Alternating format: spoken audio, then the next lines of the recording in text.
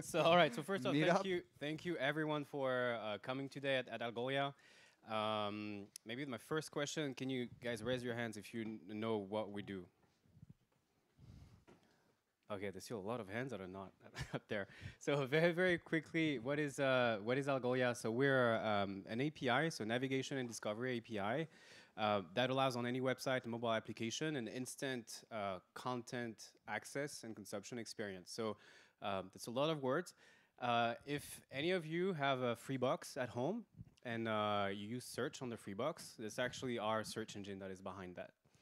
So we're in a lot of the tools and services that you use every day. You don't know it, but we're here. A few words about myself, and then it's going to be all about you.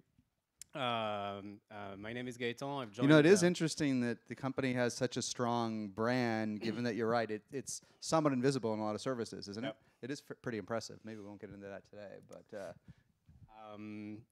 So my name is Gaetan. I'm the VP of Revenue today. I joined the company 4 years ago. I was employee number 4. The first one wearing the business hat, and we've grown today to 250 employees. So pretty happy about that journey. That was made possible by amazing people such as Jason, who's been a tremendous mentor for a few years now, and that's why we wanted to have him with us tonight. I'll say a few words about you, and then you'll correct me if I'm wrong. Okay? Sure. So.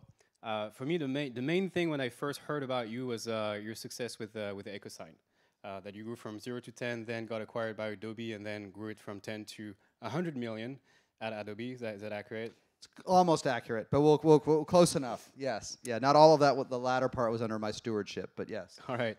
After that, and that's when we actually met you. You joined Storm Ventures, right? Yes, I joined someone else's investment firm. And and that's when you made the investment in Algolia. Yes. After this, you moved. So as you were doing that, you started SaaStr. Amazing. First off, it was an amazing conference in San Francisco, an amazing group of people around the SaaS topic. And now you've actually created the fund called SaaStr Fund. Yes, correct? that is true. And that's what you're doing today. So maybe if you want to say a few more words about that, and then we can. Sure. Yes. So I started this community called SaaStr, which is somehow has not much structure on it, but somehow has become the largest community for sort of B2B and probably B2D2 founders and executives in the world. And it started off as a blog after I sold my last company to Adobe, as Gaetan mentioned. And then fast forward to then we started to do like a couple meetups, and then we did one bigger event that you and Nicholas were at in 2015. The SaaStr annual last year had 10,000 people in San Francisco, and we had almost 1,600 in our first European event this last Friday, and we'll probably have 14,000 in San Francisco this year, and we're going to target 2,500 in Paris 51 weeks from now next year. And then somewhat serendipitously, I did raise another $90 million fund. I immediately put $4 million into Algolia. I would have put 10 if I was allowed to. And learned a lot from that. We can talk about to folks that are founders or other hearers that kind of want to talk about the states of the market and what U.S. folks think. I think we're going to spend most of our time on revenue. But all the SaaStr content's about scaling revenue, and the real learning from SaaStr, literally 3,000 pieces of content later, 200 podcasts that Harry's done, 300 videos. The real learning is that, which I wish I'd known as a CEO, is that at least for a given ACV, for a given price point, all these products scale the same. Like the sales, marketing, customer success, retention, all that stuff is kind of the same for a given price point, and you can almost abstract away product. And if I'd known that, I could have sought out better advice as a founder, and the whole point of SaaStr is to not talk too much about, even though I love product, I love engineering issues, ignore that because they're all different, right? But I think fundamentally the way tools change, but the way teams built is the same. That's what we can all learn from each other. All right, thank you very much, Jason. So we have about an hour, a little over an hour. There's a bunch of questions that I've put on slides. The idea is to go over a lot of topics that actually we went through and that I thought were quite critical during the growth phase. what I would love from you is to actually interrupt me as often as you can with questions. And for that, we have a mic that will pass around the room. The first question, Yes. right? I don't know if you saw it. There's one thing we have. So actually, that's for you, Nico. So we have two founders that are technical founders. Yes. Do you think it's a problem, or do you think, like, in the companies that you've seen or you invested in, do you value like a CEO that is sales, like more sales oriented or not, or is it an issue, or like what are your thoughts on that?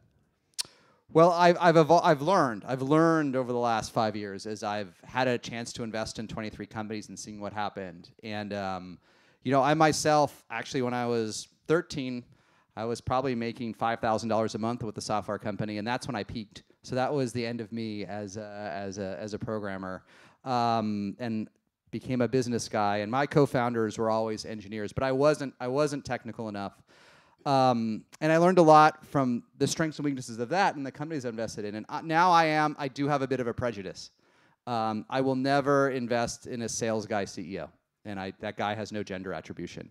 I do think it can work if you surround yourself with great co-founders. But what's happened over the last 10 years in B2D and B2B is the bar has gone up. The products today, the products today are so much better than they were a couple years ago. They're 2 orders of magnitude better than when I started. When I look back at what I built at EchoSign and more successful founders at the same time as me, Aaron from Box and Kirk Crepe from Aptus, and this group of us in 05 and 06, these products were terrible. I mean, Aaron jokes about it too. Box was a horrible product when it launched. And now browsers were weak, but you can't get away with that today.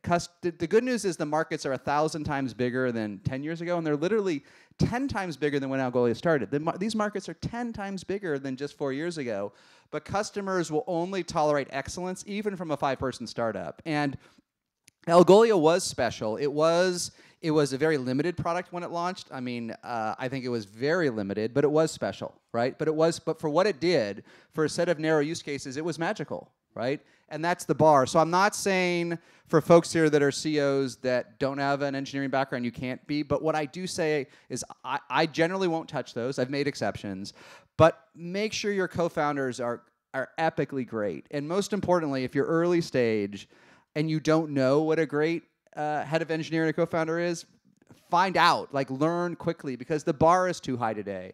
And I thought I knew, but I had the best VP of engineering I ever met with that helped me recruit my initial team and help be a sanity check on all of our 10 initial engineers, and made sure my CTO was really as good as I thought he was. And make sure, because today, starting something as a hack that's crummy, it won't scale. The bar's too high. No. So, do you need with a sales background? No. Now the flip side, the other thing is, the flip side is what we've all learned is the superpower, the best combination, is a reasonably technical CEO that actually likes to sell.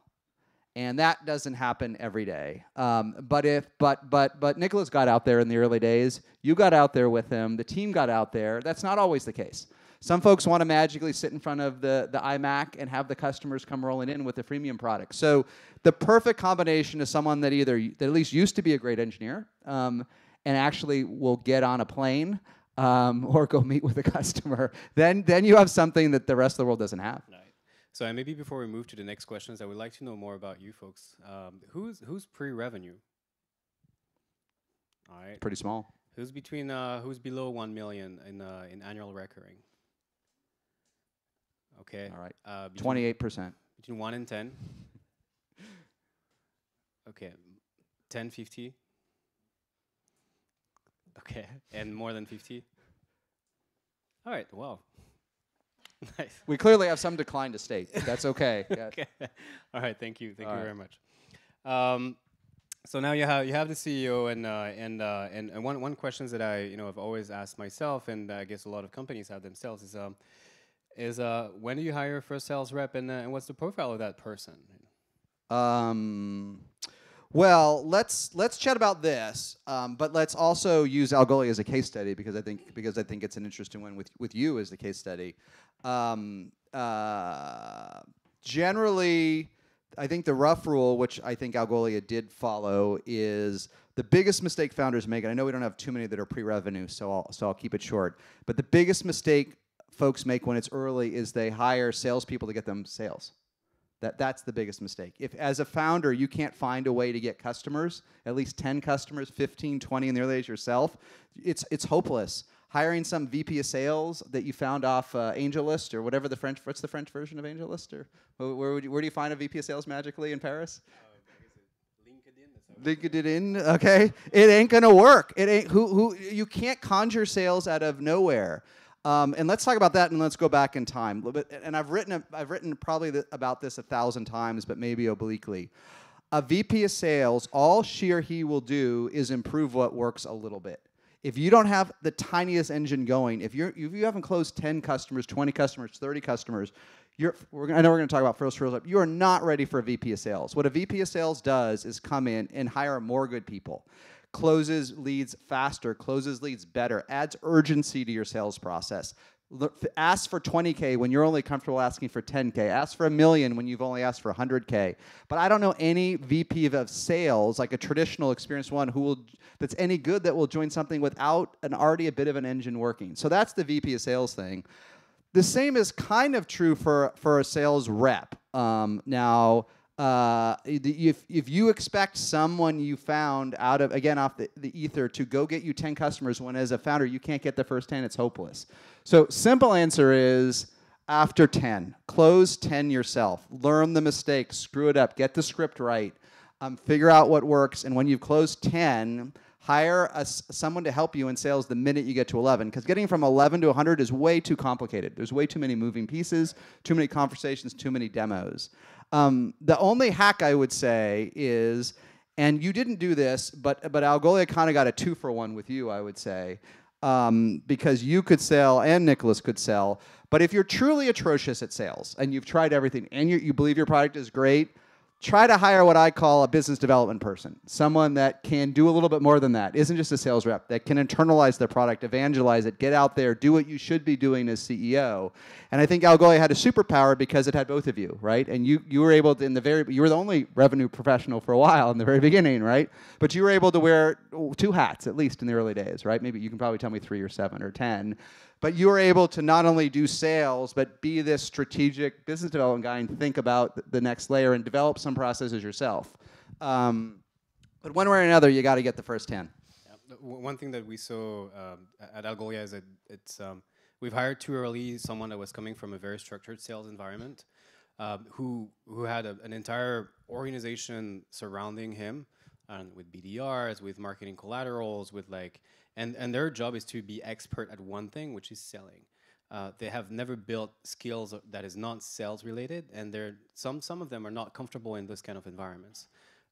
So at least for us, and what I see is being successful at other organizations is you literally hire people who are extremely comfortable doing stuff that they're not supposed to do, like going out of their comfort zone, or they're 4x4 wheel drive. They will go anywhere and do anything to get things done. And those people are not necessarily the ones that would be coming from Salesforce, or they could be, but not necessarily. It's not because someone has closed 1.5 million in a year that it will be the right person, the right first person on your sales team. Yeah, and let me add just one trick you asked what's the profile. Let me do a couple things, but then share the one trick, and I've talked about it, but it's a mistake that everyone makes. So what's the right profile? First of all, when you go to hire your first salespeople, they have to have done, it has to be sort of, if you're SaaS, they have to have done SaaS. And if you're more developer focused, it would really be nice if they sold to some sort of vaguely technical buyer. It doesn't have to be B2D or API, but it sure would be nice because people can wilt selling to engineers or product people if they've only sold business software. So SaaS or B2D, and then 2, your ACV. So if you're selling a $1,000 a month product, and you hire someone that's done a $100 a month product, they're going to fail because they're going to be too transactional at $100 a month. If your product's $1,000 a month and you hire someone that sold a $20,000 a month product, she may be very eloquent because that's necessary for a big deal, but they won't be able to do $1,000 dealers. So control for the ACV. And then we could say, of course, don't hire folks from Salesforce and Oracle and big companies. You sort of know that. But I've found a way to distill that into one even simpler criterion. which is, in the early days, this is only true for the first 5 to 6 reps, but as a founder, do not hire a rep you wouldn't buy from. This is the mistake you make again and again. It's not just that you hire someone from Box or Salesforce or Oracle, and you over-index on the resume and the fancy talk. And yes, they have a huge support network and they have a brand, and all this stuff means they're going to fail at your startup. But it's actually worse than that. You hire them, and your gut doesn't say you'd buy from them. The buzzwords sound good: the ACV, MRR, CAC ratio, net revenue retention. Like they can talk the talk because they learned it at Salesforce or Box. And then you're sitting there and you're like, boy, she's really smart or he's smart, but there's no way at $10K a month they would buy. I would buy Algolia from her. So you don't have to give them the sell you your pen trick in the first meeting. You don't literally have to say in 60 seconds, sell me your company. Very few people are smart enough to do that. But listen and think, and then in the second meeting, do have them sell your product. And don't expect that pitch to be perfect. It's okay if it's raw. You're early. It does not have to be super polished. There does not have to be a 3-piece suit and a tie. But after 5 minutes, you have to ask yourself, you have to say, yes, I have 6 leads a month. I will trust Gaetan. I will trust Linda. I will trust Bob with those 6 leads, because otherwise, these precious leads will just be flushed down the drain. And that's where I see startups that time and time again, what I see happen is they get to 10, 15, 20, 30, 40K and even MRR, and then sales drops when they hire the reps. And there's always only one common thread. I ask them, okay, what would you have bought from Eric? And they're like, no, I like Eric. Right. And as founders, we have this super EQ. Even if we're introverts, we know, because we did the first 10 customers ourselves, and we know how hard it is to evangelize and talk. And I know I'm rambling, but this is the most important thing. Don't hire that person. Do not hire the rep that you wouldn't buy from. Hire one at the end, even if you're going to make other compromises, right. Even if they did come from Oracle. Mm-hmm. Like, it never worked. It joined Oracle at $40 billion in revenue. But if after that second meeting you're like, she is so passionate about my product, smart enough, she gets it, I believe the pitch, that I will hand her my big lead, then you're going to make it. So we have one question over here. Yeah, don't throw it too hard. It's a catch box, so you guys have to catch it. Luckily, liability is much lower in France than in the States. Does it work? Yeah. So, but my question: do you really need a sales rep? Like an example of Atlassian, they don't have any sales rep at all. Boy, we'd all love to be Atlassian, wouldn't we? We'd all love to be Drew Houston, where Sequoia invests, and Sequoia says, you need to hire a sales team. He brings in a seasoned guy from Salesforce who builds cubes and puts in processes, and after 3 months, he just kicks them out and said, we're minting cash. Why do we need salespeople? That would be great. But a couple things. First of all, Atlassian, and you can see I've done something with Atlassian every year at the SaaStr Annual. I did Jay Simons, who's the president, who's in charge of sales, 2 years ago.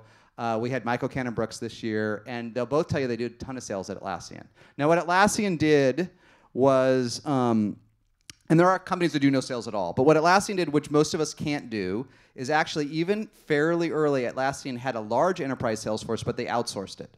Okay, they built service providers, particularly based in Australia, but then worldwide, who were on commissions, who were salespeople just like you think, but they were not on the payroll of Atlassian. And usually that doesn't work well because your own people know your product better than any outsourced force. But I don't know why it worked so well at Atlassian. It may be because for a long time they had very unique products. Folks had already exposed to the brand. They already knew that they wanted whatever it was, Jira and other products. I don't know the details, but everyone, if you listen to any of those talks, they'll tell you Atlassian had a huge sales force. It's just not in-house. So bear in mind that some of these stories are apocryphal. But do you need a sales team? I mean, maybe not. I mean, it's just beware that freemium is the failed founder's dream. Okay, everyone thinks, here's the last thing about freemium, and whether it's a business freemium or an open API, just remember, free is not a marketing strategy. It is not. It may be later when you're big, but it's very, very rare, especially in B2D and B2B, where free alone will get you 10 million, 10 trillion users. It's not enough. And for most of the products we're working on, people are happy to pay. They just want insane value. And making something freer than Algolia or freer than free isn't a marketing strategy. So by all means, try to get there without sales reps. Just bear in mind you may need them. And if you're trying to go up market, I'm not sure you'll find a lot of companies that will, in sales service, put 100K on the table. There's a lot more complexity than just buying the thing.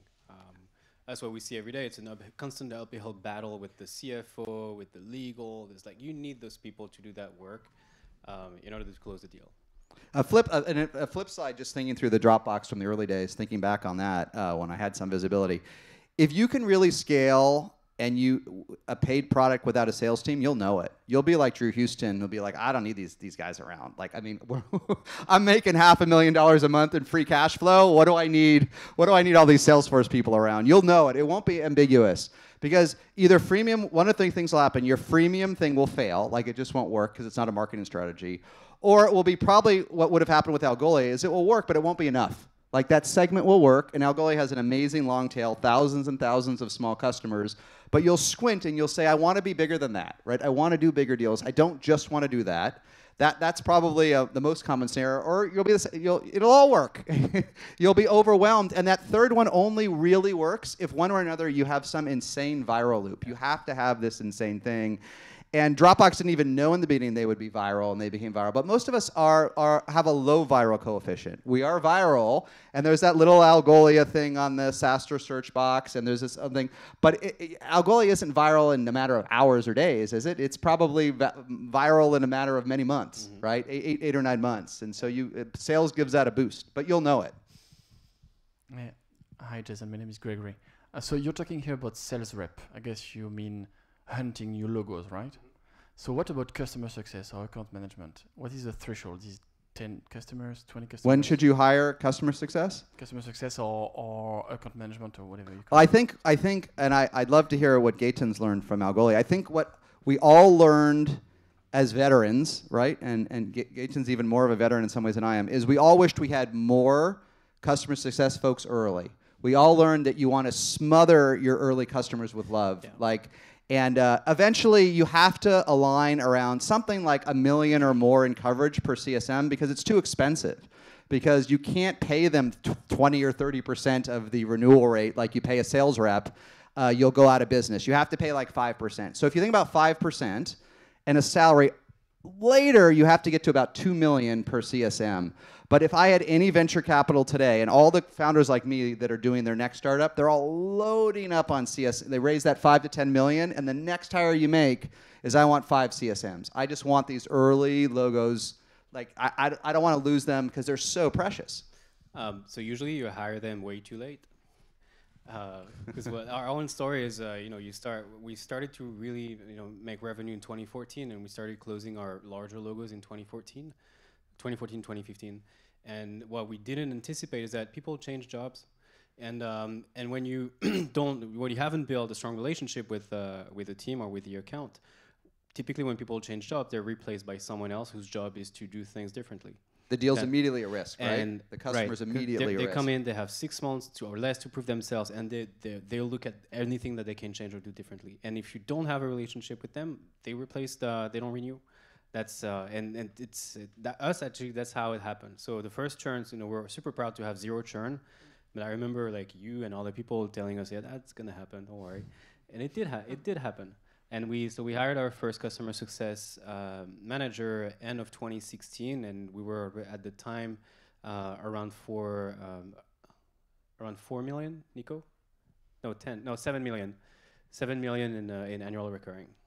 Yeah, and us we're that's just about 6.8 million too late. That's all. And today, right? Oh my God, I've had so many conversations with Jason about, oh my God, you don't have you're late on hiring customer success. You should have heard 20 more. And so today our customer success, they manage each a portfolio of about 2 million, between 2 and 3 million each. That's roughly between 20 and 30 accounts. It's probably too much, right? And yeah, I think 20 or 30 you can get to know and visit. It's too many to have a strategic relationship with them, though, right? It's at the edge of reactive. And that's one thing that we're actually starting to see, because we start to have really large logos that don't get anywhere near the right amount of attention that they should get. It ends up being 5. I wrote this post it took me a while to figure this out, the badge rule. But the customer success folks that manage the big accounts, you want them to get 5 badges. Like they're at Algolia so often that Algolia gives them a badge because they just can't stand to check them in a long time. And it sounds silly, but if it only works with bigger customers will give you a badge. Google down the street, if you're there 3 times a month, the last thing they want to do is check. It's exhausting, right? So if someone is managing big accounts for you, and in 90 days they don't have a badge, in all seriousness, something's wrong. They're not getting on planes. They're not getting. You can't do big deals sitting in front of a computer all day. You have to go there, and you'll get a badge. Like you'll get a badge. They'll get a badge. And another thing, another amazing. Give them a bonus each time they get a badge. Like pay them $1,000 for every badge they get for a customer. You think I'm kidding, but I'm not kidding. Another great upside of having a strong CS team is that very quickly you realize that a large part of your revenue is coming from upsells, cross-sells, and expansion, and those dollars are actually quite cheap to close. So you just invest in a relationship, and then you harvest from it. So the other thing we've learned so we've all learned to do it much earlier, right? We'd all do lay-in more. There's always a conflict between dollars and time, but everyone, even the most sales-driven revenue leaders would all say, I take a few more customer success folks early because that's where I can harvest the revenue. Sorry, keep going. Yep. Any other question on CS? Yeah. Oh, sorry. One quick point I wanted to make. The other thing that we learned the other hack, if it's early, not even early, but early-ish, the beauty to customer success early in those nuances is it's the last bastion of the generalist. So of course you'd like the perfect customer success professional, but if you're getting going and you've got some revenue, I would rather hire someone I really like a lot that's personable, that has some customer success experience, even if it's not perfect, even if it's not in software. Like it has to be in technology, okay? It can't be at the creperie down the street. It's not going to work. But you can, as everything has gotten richer and more sophisticated, we need, sales has become specialized. You can't do, people aren't doing everything themselves. We have BDRs to SDRs to AEs to account man, like everything's become hyper specialized. But customer success, at least in the early days, we can get away with it. I'd much rather have a generalist in the early days, and then later when you have a team of 10, you can get specialized.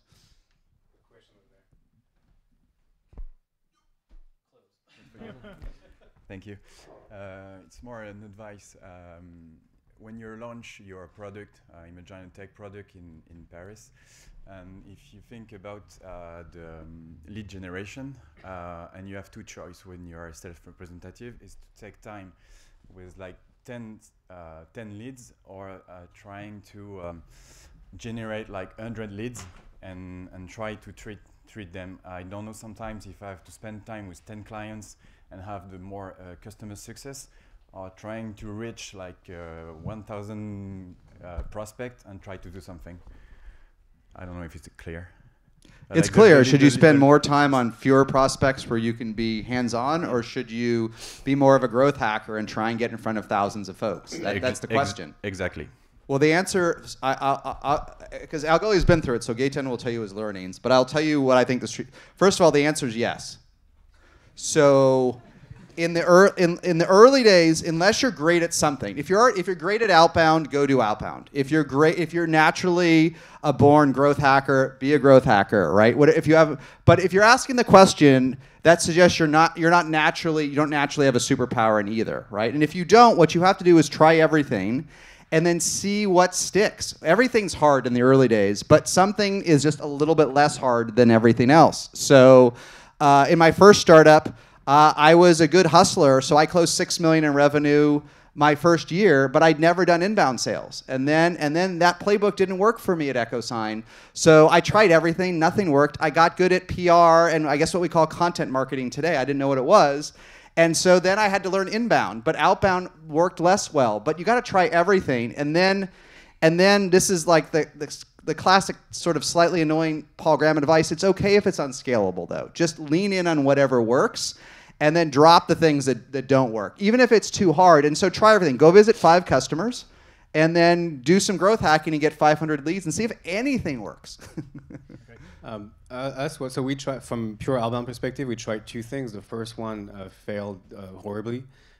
We tried the mass approach. Doesn't work. People are like, I don't know, like raise your hands if you ever replied to an outbound email. Right. Yeah. You got it. I like So- high first name. So if you have never done it, why do you think it will work for you? So it took us 6 months to realize that.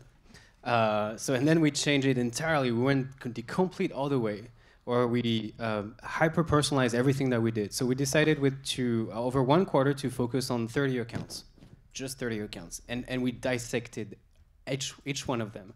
We looked at who we were in touch with connected with on LinkedIn. We leverage your connections. We leverage, like, there's so many things. We crafted a story that was tailored down to the person that we were writing to. Put together a video, and in the end, out of the 30 accounts, we opened 27. And what we learned from that is actually the initial story that we thought made sense didn't make sense. So we learned so much by being super tailored. It worked because we were targeting larger accounts. So if you're an SMB company, that may be a little trickier because that's a huge investment. Us, when we target upmarket, our deals are a 6 figures, so we know that we can spend that time. But if I were you, I don't know the specifics of your business, but the more personalized, the more you'll learn, and the more impactful you'll be in the end. Cool. Anything else? All right, second question. About the VP of sales. So you touched on it a little bit. Actually, there's 2 questions behind the question. So first question is, when do you think you should hire your VP of sales? Yes. Right. That's the second question is VPs of sales, right? Because like between 0 and 1, 1 and 10, 10, 20, 20, 50, what are the different characteristics that you're looking at the different stages of the company? And what are those moments where they're really key moments in the life of the organization where you need to have the person either step up or look for someone different? Well, let's not go through all the stages because we'll diminish the value to the audience and certainly exceed my skill set. But let's simplify when you should hire a VP of sales. It's not, again, as we talked about before you have any customers. We can agree on that, right? A traditional VP of sales, there are really a couple alignment points. One is you have to have 2 reps that are hitting quota. Because the number one thing a VP of sales does is a recruiter. The best VPs of sales just recruit. They spend half their time recruiting. And their job then is, once you have 2 reps hitting quota, to get you 10. And they're just going to recruit reps 3 to 10. And if you don't have 2 reps hitting quota, the hire might work out, but I can tell you it's hyper risky. So 2 reps. If you back into the math, typically, for a lightly funded or bootstrap startup, that's probably going to be $1 million in ARR. It might be, you might have gotten 3 or 4 reps, maybe, but those 2 are going to kind of normalize across each other. You're going to kindly, after making a whole bunch of mistakes, you're going to get 2 reps that hit quota by around $1 million. So that's when you want to hire her, with one very, very important nuance. Super important. It's worth saying again and again. This is the position that takes the most time to recruit of all the VPs you're going to hire. And the reason is subtle but important.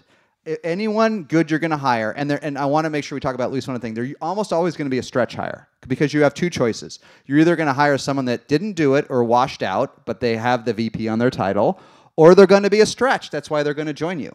Sorry, I got a little bit distracted because I want to make sure. What was the point I was making before? Usually I don't get distracted. The 2 on the million. I forgot the point, so it wasn't that important. Apologies, rare for me. So 2 reps and $1 million. They're going to be a recruiter, and then yes, these 2. Why it's going to take a long time? That ties the 2 things. If you're going to hire someone that's a stretch, or maybe someone that's perfect, like this perfect person that doesn't exist, they will likely already have a decent job.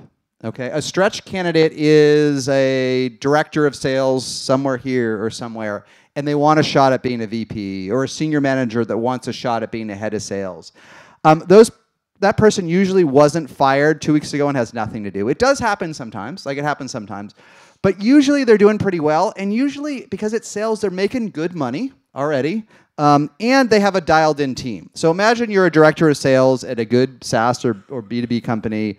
I'm making $300,000 a year, and I've got a team of 7 that I love. Like, I'm playing ping pong like when I was here at the day. I like my team. I don't actually love my company anymore, or the CEO's kind of a jerk, or the CRO, I don't like her, or whatever it is. Like, obviously, they're poachable because it's not perfect, but they're making good money, hitting quota all the time, and they love their team. So She leaves and comes to your startup. All of a sudden, they got to start working back up to get their bonus. You can give them a draw, but it's not the same, right?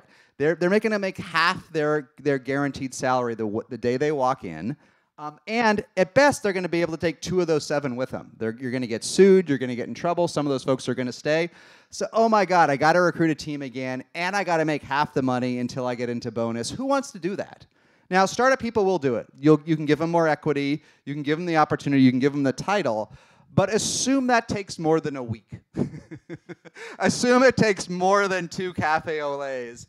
And the best ones do have to be wined and dined. It takes a long time. I invested at a company that I just got an email. They just crossed 6 million ARR. They're late to hire the VP of sales. I know the person that's going to join. I already know this person's going to join. And this person just went from a VP of sales role to a VP of EMEA and just moved to Europe. And it's going to take 3 months for him to decide he's ready to come back to the Bay Area. And you can't accelerate that process, can you? Making a ton of money, great team. And so my point is, in a perfect world, you got to start interviewing people at $500,000 in revenue so that you can perfectly make the timing at $1 million. And that's for the most prescient of you with tons of free time and nothing to do and somehow able to meet all the candidates. So you're going to be late. You're going to be late and scrambling after $1 million. At least know it when it comes, and then budget more time and meet everyone on planet Earth you possibly can. What would be the top 3 criteria that you would be looking for that you would that would help you qualify VP of sales as a good candidate? Is it like selling to the same audience, hit a high number? No. So what are if you let's just control for 2 criteria, and this will screen out 95% of the candidates you meet anyway. Okay, for stretch candidates. We can talk about washed out candidates next, like the perfect LinkedIn who you don't want to hire because why would they be interviewing with you? They might want to interview at something like Algolia today, but knowing what the perfect LinkedIn wants to join anything earlier than 250 employees. It's too much work to do this. It's how hard has it been? I mean, it's been great, but it's hard, right? Why would anyone electively want to get here where I can just walk into this beautiful office, have a great everything waiting for me? That's the smart time to join. Sorry, the question again was? I'm usually criteria. Criteria. So 2 things for your stretch candidate, because this is the mistake you'll make. The first one, you just have to do your diligence. They have to have hired 2 sales reps that hit quota. And this may sound simple, but it's not. Many of the stretch candidates you will meet worked on great teams, inherited teams, sort of recruited people. It was really my boss that recruited them, right? It was really the VP of sales or the CRO that brought them in. And they inherited a team. Those folks do not know how to recruit. They don't. They may know how to lead, and they may know the cadences, and those are important. But the #1 job for VP of sales is recruiting, and then backfilling, and then all the other stuff, recruiting and backfilling. And you don't want to take this risk. Just when you finally have 2 great reps, you don't want to hire a boss from them that's never figured out how to get 2 reps in quota-carrying capacity. So you can take a risk from 3 to 300. You can take a risk that if all they've ever done is hired 2 great reps, you can take the risk that, because if you've learned 2, you'll find a way to hire 3, 4, or 5, but never do this. These ones never work out. There are exceptions, but the only exceptions are when they join super early, like almost pre-revenue, so they're there so long in the early days, they were your first rep. It can work. And I know you'll all make this mistake. You'll meet this super charismatic AE that you'll try to lure out of Algolia, and she'll be great, but never really hired people. And they always trust me, they always fail. And do the work. Ask them. Ask them who the 2 they hired, and then go talk to the 2. Did Linda recruit you? How did she find you? How did she recruit you? And if that story falls apart, like walk out of the door. Okay. Second one is that person has to have mostly sold at your target ACV. If you're out, and they're average. Algolia's got a logarithmic or long distribution of different customers. You've got free and $10 a month to 6 figures to 7 figures. But whatever the role is going to be, and ideally where it's going to be in like 6 months, because maybe you're driving at market. But if you want your average ordinary deal to be, say, $20K a year on December 31st, hire someone that's done $20K deals. Because that will control for almost everything else. That will control for type of product, cadence, number of leads you need, ratio of outbound to inbound. If they've done a $20 a month product and somehow done it with sales, they ain't no outbound at $20 or $100 a month. It's thousands and thousands of leads a month. And if they've done 6-figure deals, it's field sales. They're out there generating their own pipeline. They're not overloaded with leads, right? They're out there hitting it. And if it's 20K, it's somewhere in the middle. It's probably going to be a measured amount of leads per month that's mostly from inbound with process. So that's the mistake you'll make. You love this person, but they came out of Dropbox and they came out of the SMB group, and that's probably nothing like your product. So screen out for the wrong ACV and screen out for haven't hired 2 reps. If they're at your ACV and they've hired 2 reps and you love them, just hire them. Just hire them if you love them. Any questions on that? Clear? All right, there's another role that is super important in a startup, because we keep talking about sales, but we don't sell if we don't get leads. Oh. Yes. Same question, like when do you hire VP of marketing or CMO, and what does this person look like, and same questions. Well, let's talk for a minute about the distinction between VP of marketing and CMO, because never has the distinction been so great as it has evolved the last couple of years. But one of the early posts I wrote on SaaStr, because it took me a while to figure this out, and I've learned that's true with every of the 25 startups I've worked with and invested in since. 20K in MRR, 20K a month is when you should hire a head of marketing. Not someone to write blog posts, not someone to work on your tweets, not someone that I'm talking about a head of marketing. And let me define what head of marketing means, and let me tell you why 20K a month is the right amount. A head of marketing is someone that has held a commit. It could be a lead commit, it could be an opportunity commit, it could be a revenue commit, but somewhere from the top of the funnel to the bottom, they've held a number. 90% of marketers have never held a number. Some of them have never held a number because they've been in corporate marketing or product marketing, which are abstracted from. They're important later. I mean, Algolia at this scale with its brand needs all those folks. It needs corporate marketers and product marketers and upside down, left marketers, right marketers, US marketers, EMEA marketers. But in the early days, you don't need someone working on your branding. That's a couple hours of work. You need demand gen. You need leads. So find someone that's held a number at their prior job. And there's 2 reasons they haven't. One is because they haven't done demand gen. They've done corporate or product marketing. The other reason is what tends to happen, and this doesn't happen in sales. Everyone in sales holds a number, right? Even if you're an SDR, you might at least have an appointment. You've got some number in the funnel. But most marketers, even that say demand gen on their resume, they've supported someone with a number, but they did not have to hold a number. They were not responsible if the number was missed each quarter. So you have to hire someone that's at least senior enough. It doesn't have to be a CMO. You don't want a CMO, but at least senior enough to have held a number. Just ask, what number did you hit? And then ask them, when did they not hit it and why? And you should hear a very honest answer, because there's many reasons marketers won't hit their number. They lost their budget. The goals changed. The metric changed. You want to hear a couple tough stories about why they missed their number and not just met it, and then you know you've got someone that can hold the number for you and that you will accelerate. And so when you have someone like that, worst case, you're going to get like 20% more leads, or even if you get no more leads, you're going to get 20% more productivity from your funnel. Best case, you'll double. Even if you don't get any more leads, if she or he just puts in drip marketing, reaches out to more people, communicates better, manages the leads to the sales force, you can double 50% or 100% the revenue on your own. So let's say you're at 20K a month in revenue, and you want to be 100K at the end of the year, right? That's plus 80K.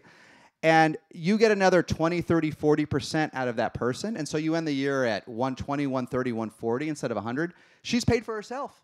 Right? It's completely accretive. So think about what the goals are to increase those leads or increase the funnel. This will be an accretive hire at 20K in MRR. This is not obvious. Everyone waits too long. They think it's an expensive hire and they get it's accretive. Get me more leads or increase the revenue per lead. You pay for yourself over the next 6 to 8 months. So what's the CMO then? Okay, so let's talk about a fundamental change the last 4 years. So what we have now, what has changed is it may not feel this way in Paris, but certainly in the Bay Area, we are finally overloaded with veterans. When I started in 2005, 2006, I couldn't find any veterans. My VP of sales came from LinkedIn. The first one was from Salesforce. We can talk about that later. But the one that worked out was from LinkedIn. That was a blessing. But LinkedIn was still a scrappy startup back then. There weren't that many. There weren't all these SaaS startups. And we've had 15 B2B IPOs already this year. And those teams they're gonna have turnover over 10 years. And those turnovers are gonna seed the next level of management. And the cloud has grown so much just the last 4 years that finally veterans are out there. And so that's the good side. You can find people. And we had our speaker dinner for the SaaStr annual SaaStr Europa last week. At Thursday night, I had at my table was the president of Zuora, which just IPO'd, and the CMO of Anaplan, which is crushing it. They'll IPO in the next 12 months. And they're SaaS veterans. They've both been doing this in B2B software their whole careers. And both of them said 3 to 4 years ago for the European offices, they couldn't find anyone senior, anyone good. And now they said they love all the talent. They love their European offices are outperforming the US. Now they may not find the C-level people, but the directors and the managers, they're happy. That's this sort of growth of cloud, and SaaS and B2B has created more managers. So that's all wonderful. The downside is today everyone wants to be a CRO or CMO. So everyone that wanted to stretch to VP of sales 4 years ago, they're all asking for CRO and CMO titles. And this is fraught with peril. You absolutely need both as you scale. And CROs didn't even exist for real 4 or 5 months ago, or they were glamour titles. But when you think about the life cycle of a customer, from sales development and outbound to closing to upsell to renewal, when you're on a 10-year journey of a customer, a VP of sales can't own all of that. It's overwhelming. They own, even though it's one of my favorite roles in support, it's a moment in time on a 10-year journey. So for that reason alone, we've all realized we need some sort of CRO as these recurring revenue businesses scale, because it's too complicated. So that we've learned. And then as we've gotten more sophisticated in marketing, we're building bigger teams, and we need demand gen and corporate marketing and product marketing. We need a leader to manage this. And that's great at, say, 20 million ARR. Maybe 10 million if you're growing quickly or funded. But be very wary of those titles before then, because you can't meet those expectations. There's too much going on. There's too many fiefdoms. And the bigger risk is people flame out. You have folks that have been director of demand gen that want to be CMO. They can't live up to that. You have folks that have been a director of sales that want to be your CRO and own outbound SDR, BDR, selling a customer, and they've never even managed customer success. These are burnout roles. So that's a stretch risk today, and it just as founders, it's tough to manage. But my learning is today, if you can, let people stretch one role, one level up. That's the commitment you make to joining a startup as a manager. Like, let people grow. If you're a director, let them be a VP. If they're a manager, let them be a director, or find a way they can get there quickly. But if they stretch 2 levels, the odds of success are very, very low today. That's a risk, a mistake I've made, and I see it so many more. Don't make that mistake. Maybe one last question that I'll ask you, and then I would love you folks to take the mic. So we started in San Francisco in the US market. I know that you've invested in all. But I think there was a brief stop in New York. Wasn't there? It was like a 3-day layover. Maybe. Oh, 3-day layover? Okay. Maybe I'm missing it. Right. You've invested in France. Yeah. You're getting more and more interested in European companies. How do you think they should think about New York versus San Francisco? Well, I think... or other regions. Yeah, I've done 5 French companies, Portugal, Talkdesk, 2 Swedish, British, Armenian. So like most things, I have a slightly more nuanced view than I had, say, 4 years ago because of talent pools. I would say 4 years ago, it was 100% mistake to go to New York. And there are exceptions, like, but every... we just had this CEO Confidential panel with a bunch of CEOs past 20 million last week at Europa, and they all talked about their briefs. Many of them, including like PJ from Showpad, their brief stop in New York. And New York, for most of you, is the worst combination of all. You get some of the, I'm still jet lagged. I mean, boy, the time zone to the Bay Area, it's brutal, isn't it? It's brutal. And New York is not a little bit better. It's like 5,000 times better to Europe, isn't it? It's so much better. But you don't get the ecosystem. You don't get all the tech leaders. You don't get the Salesforces and the Googles and the Facebooks and everything that's happening out there. Because yes, unicorns are more distributed globally, but even more of them are in the Bay Area. So you lose that concentration, and there just isn't the same bench for the VP talent. So it's not worth it for the time zone benefits. And yes, are there more B2B and B2D veterans in New York than there were 3 or 4 years? Absolutely. So I think you can make it work. But I can tell you the companies I'm involved with in New York struggle more with executive talent than San Francisco. And San Francisco is terrible in 2018. It's awful. It's brutally competitive. Everyone quits after 3 days. Everyone's a mercenary. Everyone wants to be a CRO or a CMO after 3 days as being an SDR. It's really the worst ever. I mean, it's the worst in my life. San Francisco is just terrible. Like, rents have doubled in a year. Like, do not go to San Francisco unless you have a reason to go to San Francisco. But the flip side is there's a reason, which is that even as these other ecosystems have grown, the competitive advantage of San Francisco grows even more because it's like SaaS, everything compounds. So the fact that you can walk, literally, that's why I built a 20,000 square foot office in San Francisco that all these European startups can work at part-time as they come. It's called the co-selling space because those advantages are bigger than ever. So, you know, it's tough. But the flip side is, my more nuanced view is, if you sell to SMBs, if you're low end, be Shopify. Don't come, right? Shopify did not need to come to the US. Atlassian is huge in the Bay Area, but they came late.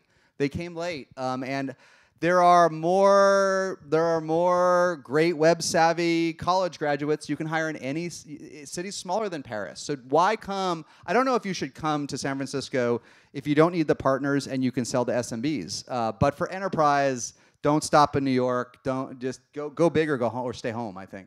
So about the competition right now, we've entered the world of SDRs or BDRs that cost more than $100,000 a year. It's crazy. Yeah, it's doubled. I think everything's doubled in the last 4 years, especially when you count in employee churn and turnover and rent. I think sales professionals in the Bay Area, the cost has doubled in the last 4 years. Yeah. And they don't really want to hit their quotas, do they? They want to be paid that, but they want it guaranteed.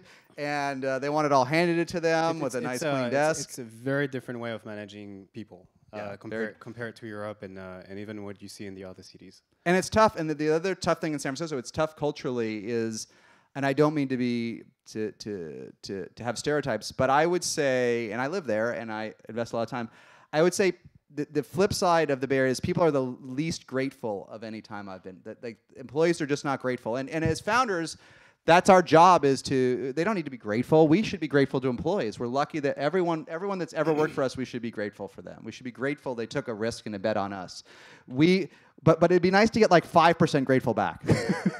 It'd be nice to have at least, because I view I find myself a worse CEO than I've been in the past because my playbook doesn't work. My playbook as CEO myself has been empower people.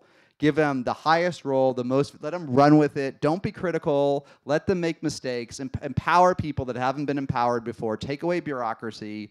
Take away criticism. Take away politics. Be grateful. Thank everybody all the time. And that's usually worked for me. It's failing for me in 2018 in the Bay Area because no one appreciates anything. I think that's but if you can be there, be there. Just it's harder than ever to thrive there. All right. I will say, having invested in 6 French startups that all have challenges and have localization issues and even language issues, they're all glad they came to San Francisco. 100% of it. As hard as it is, even with rents, even working in crazy offices, they all 100% sure. It's a self-selecting group, but none of them would say don't do it. They would all say do it. All right, questions from the floor. Who wants to start?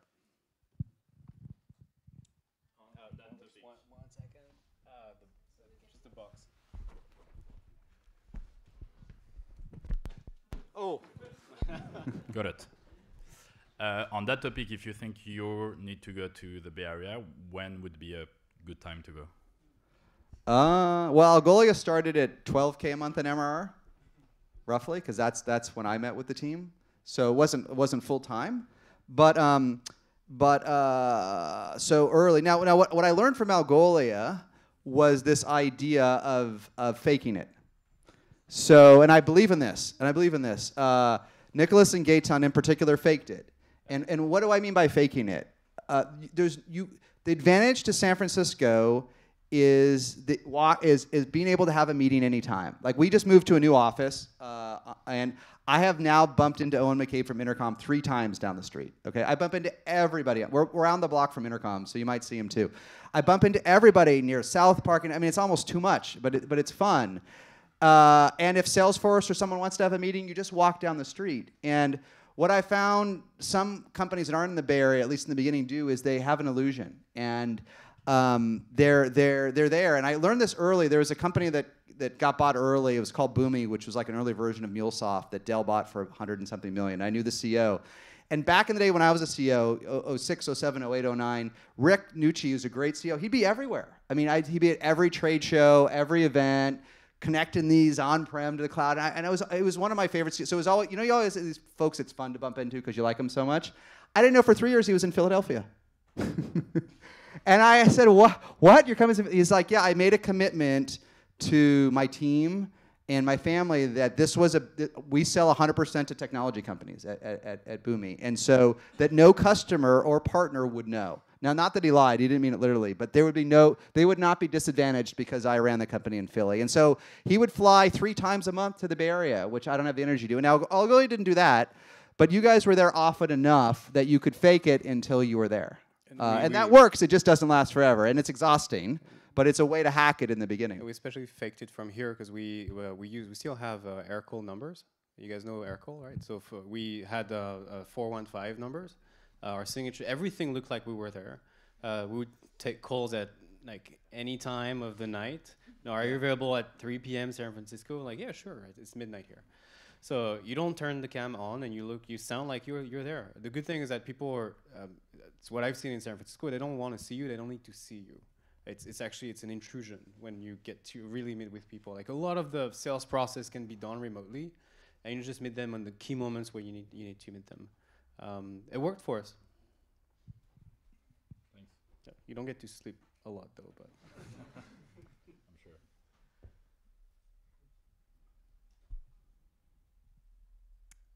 Anyway, anything else on this point? One last thing on the U.S. market for what it's worth, and what's I've started to challenge. I've been doing this studying SaaS companies and investing for a while, so I challenge my assumptions. So I've started this last year. I got on a jet more often myself and visited many European-backed founders that started in other places, Boulder in Colorado, which is beautiful, a bunch of other cities.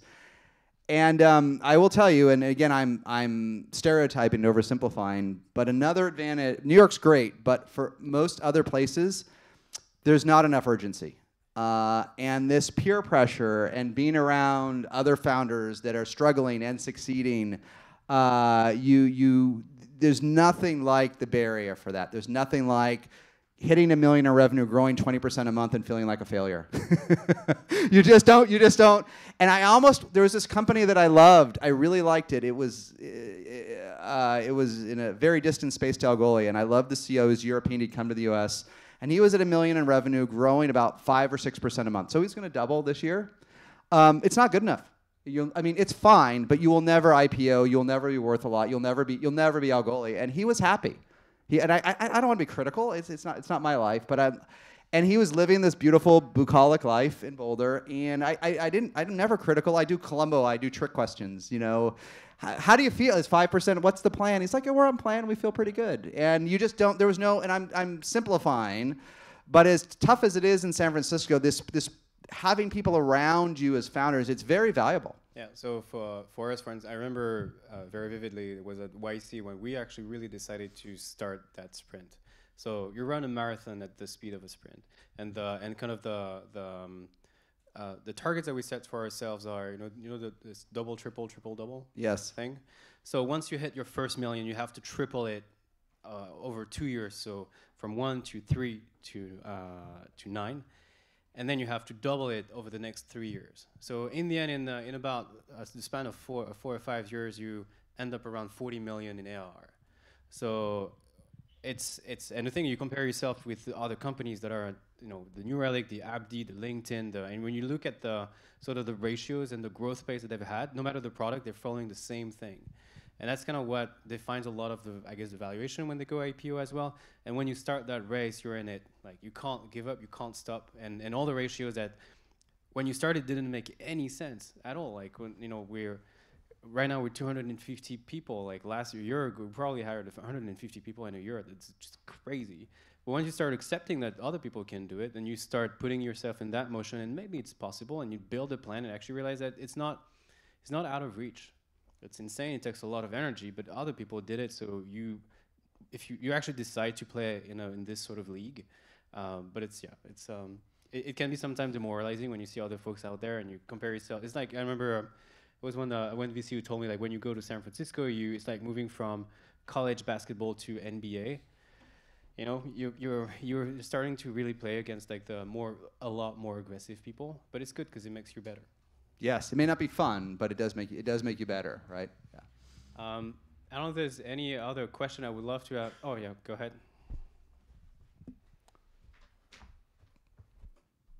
Well, a question, even from your experience, because you mentioned that you had a technical background and then you moved, you know, to The technical will be exaggerating, but keep on with the point. Yes. Kind of. Like, what would be your advice, you know, for technical guys starting a company? So if you have technical background, like really. My advice is to get out of the office. Is to go meet with customers. But let me follow that a little bit. Here's what it's the Michael Cannon-Brooks did this talk with Michael Pryor from Trello because he bought him, so I had him interview his boss. It was really fun. You can see it on YouTube. And I didn't know what they were going to talk about. He talked about how Michael still thinks he has imposter syndrome, even with Atlassian today, that he's not entirely comfortable that he's a winner or talking to customers. If he has imposter syndrome, of course you're going to have it too, right? So we all should feel like imposters talking to these big customers all the time. But, and I always felt it, but here's a superpower that especially CEOs have. And it took me I didn't figure this out until the first time I went to, we closed Dell early and I flew out to Round Rock in the middle of Texas. And, you know, we'd been doing this for 12 months and 20 people come to this meeting. I'm like, why? I'm running an 11-person startup. Like, why are they coming? But there is magic in those 3 letters, the CEO. It is magic. And if you're trying to close revenue, you know there's magic to grabbing the CEO and bringing him or her into the meeting, right? Most folks never get to talk to a CEO. And yes, being a CEO of a 5 or 10-person company does not feel remotely glamorous. It feels like the least glamorous job in the company. But it's magic to customers. It's magic. And it's even magic to other CEOs. But certainly mid-level managers that you're going to sell into. So don't be scared. Get out there. And if you've never sold before, it's okay. Because even if you're terrible at sales as a CEO, you have one superpower, which is you're a good middler. Okay? You may not know how to prospect. And you may not even know how to ask for a check very well, but you can do the best demo anyone can do of your product because you built it. You're the best middler. And in the early days, no one's heard of you. And what they want to know is, can you magically solve the problem? And that demo in the early days in person, it's so impactful because you walk into the room and you stutter and you're nerdy or you're the founder. They don't care. They care that this magician, this CEO, can do this most amazing demo of this feature-poor, bug-ridden product, but it does something magical. They will buy from you. So you do not have to be the world's best salesperson to sell a CEO, but you got to do it. You got to get on a jet, get out of the office, and not sit in front of a screen all day, and you'll be shocked how much the customers love you. They'll all love you. Just be yourself.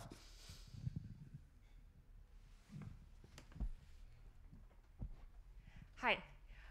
If you were to build EchoSign again in Yes. this day and age and distribute it through Europe, Yes. which city or which market would you choose?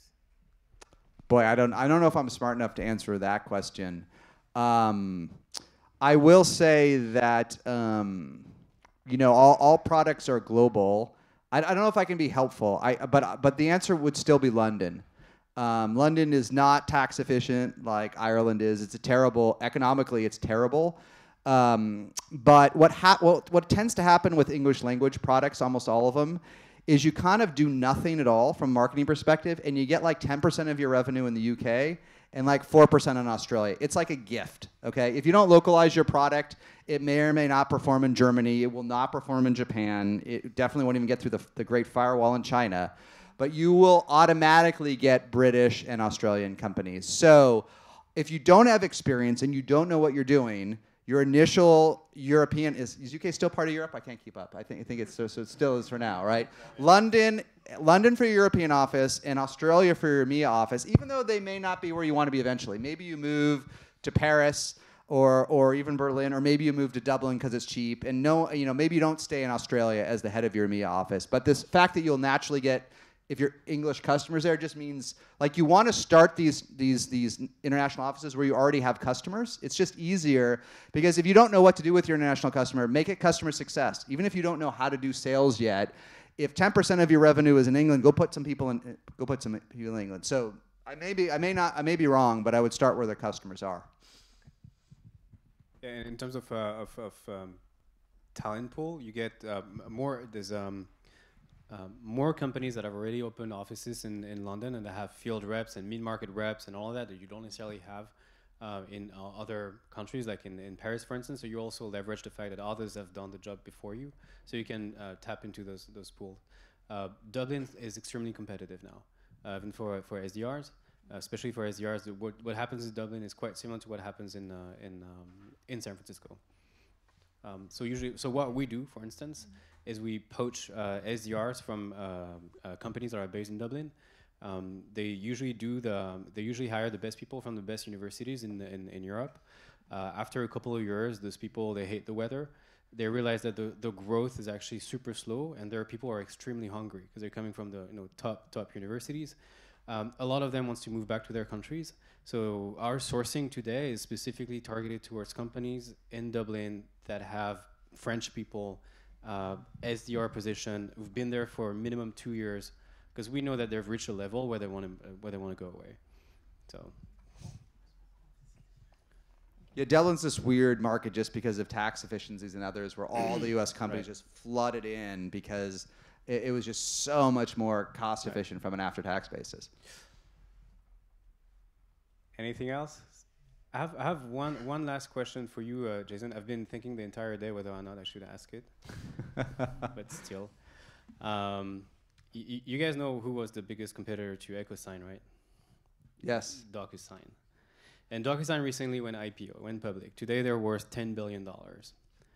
What advice would you give a company? Because EchoSign had an amazing product. TAM was quite equal. Yep. Talents. What was the difference between those two companies, and how do you read that? If you could do things differently today, would you do them any differently? And what advice would you give anyone here to become like a DocuSign when they're competing against other similar companies? I think so. Yeah, it's some good learnings. There's not only is there a great public comp, but one thing that's clear is even if I hadn't done a perfect job, I'd still be running a company doing north of 100 million myself today and running it myself. So ignoring other issues, would I rather be running that company today than doing all the investing and creating SaaStr? Probably. Probably, although CEO is a hard job. It's very hard. So it's easy to say it now, and as hard as what I do now is, it's 50 times easier than being a CEO. It's really a tough job. And but I'm going to get your question in a minute. What I wonder is if I was a good enough CEO to keep doing it. I don't know if I was a good enough CEO, but probably. I was probably at the edge of it. So what did I not know at that time that I know now? I didn't have, first of all, I had no good mentors. So I hit 10 million in revenue, growing almost 100% a year. Cash flow positive, went cash flow positive at 4 million, only raised 8, spent 5. So that's not easy, right? Had a great team, low churn. No one told me I was doing well. In fact, I probably heard the opposite from some of my investors and other people. So a lot of localized reason for that, but get help, get a mentor. The values of mentors are understated. A mediocre mentor, a patronizing mentor, a random board member, those are distraction. But I needed someone a stage or two beyond me that would slap me in the face and say, dude, you're at 10 million in revenue, growing 100%. You have these amazing logos. You have the Googles and the Facebooks and the Twitters and the Yelps. You're doing great, and it doesn't even matter if it took you longer than you anticipated. You're growing 100% at 10 million, you're cash flow positive. This is a gift, and the stupidest thing would be to sell your company today. Now, I was the largest shareholder, and we had a 9-figure exit, and I had team challenges, and I raised, single-digit millions. So it wasn't, by the standards of 2011, again, remember the public markets have grown 700%. It wasn't a terrible deal. It wasn't a terrible deal. But it wasn't. But no one. I needed a better mentor. The other thing I didn't. None of us really understood at the time, but now we all know, is that high NPS recurring revenue lasts decades. So I always was worried that I could lose it all in a heartbeat. That the markets would evolve into more sophisticated versions of the product. That I wasn't good enough. That our team wasn't good enough. That we would miss the moment. That something would change. I felt everything was fragile, especially after the huge downturn of 2008 to 2009. I felt it was too fragile. And that's certainly true, but once you cross 10 or 15 million in revenue, if you're growing quickly, if you have net negative churn, even if you have churn, if as a corpus, if your customers are adding more revenue each year than they're doing, and your NPS is north of 40, I have learned that if you have a decent team, you cannot be killed. All of my companies at the same time. I probably sold the earliest relative. I probably did the dumbest thing, which had the most revenue relative to a relatively early exit. But they all, even weird ones like Smartsheet, which IPO'd this year. I mean, they were started at the same time, and they weren't a rocket ship, but they're at 100 and something million in revenue, worth $1 billion something. They all got to that 10 million or above, growing 80, 90, 100, 110% with happy customers, and they just couldn't be stopped. And you know what? Even if you have scrappy competitors, you know the market so well. You know what the customer needs. Algolia knows everything that thousands of customers need. You're so smart that's why I call it from impossible to inevitable. Just get to that 10 million phase.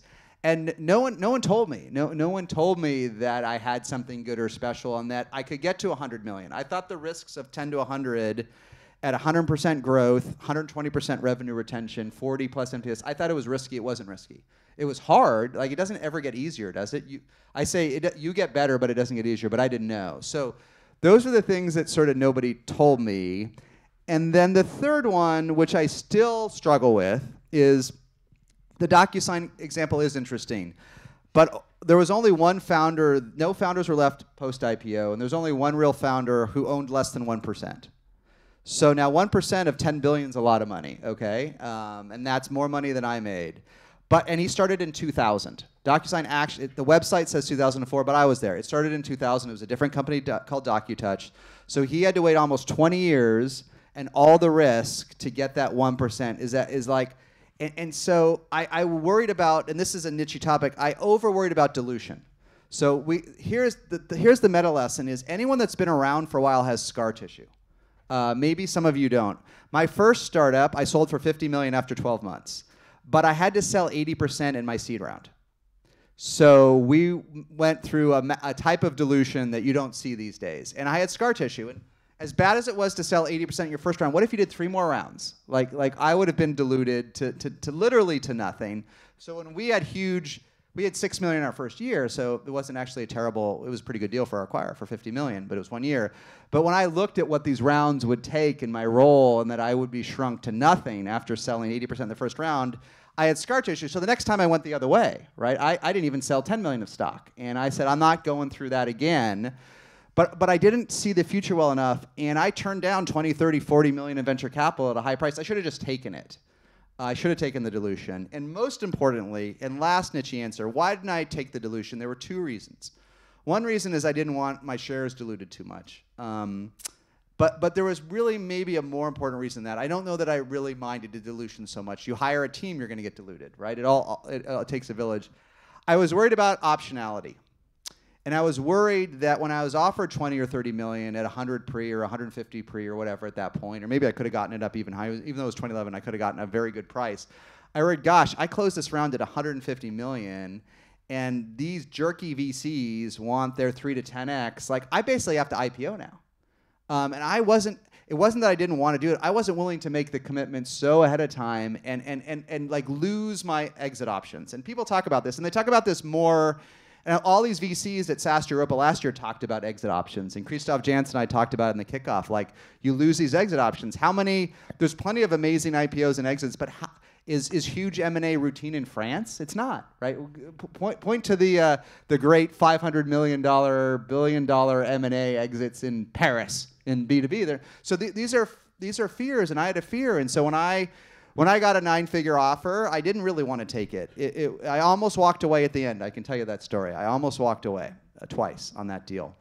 But I couldn't see that. I couldn't see that next step. I couldn't see any options between a low 9-figure exit and an IPO. And a couple things happened. First of all, the world grows. There's lots of options today. And secondly, I realized it doesn't matter. What I realized is you don't need an exit strategy. You don't need options. The options present themselves. And worst case, if you raise money at 100 million, which just sounds like a lot, and you decide 4 years later to sell for 100 million, it's going to suck. Like, your investors are going to be mad, and it's going to be a crummy deal, but the world, it'll work itself out. It's okay. This stuff works itself out. Especially try to get investors that you sort of trust. But these things are not as black and white as they sound. And go for it if you have something good. And the options and the optionality will take care of itself. Don't worry about it, as stressful as it is. But I can say that with 2 exits under my belt, right? But I've learned throw optionality out the window and just go for it. Well, thank you for the transparency, Jason. So without further ado, I think we can wrap up. Give a huge round of applause to Jason, please. Yeah, thanks to everybody. Yeah.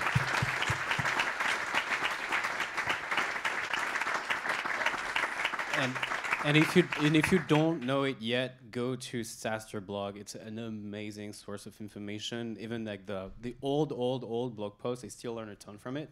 This plus the conference is also amazing in the US and in Paris. Thank you, Jason. Thank you. Yeah, it's very good. All right, thanks everyone.